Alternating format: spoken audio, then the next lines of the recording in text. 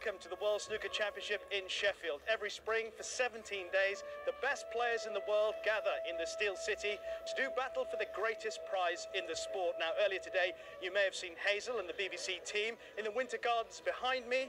Well, we are about to relocate inside one of the great sporting venues anywhere in the world for the rest of the tournament, the Crucible. And tonight we shine the spotlight on two of the game's greatest players, Mark Selby and John Higgins, as they reach the closing stages of their quarter-final clash, and they both have an outstanding record at this place.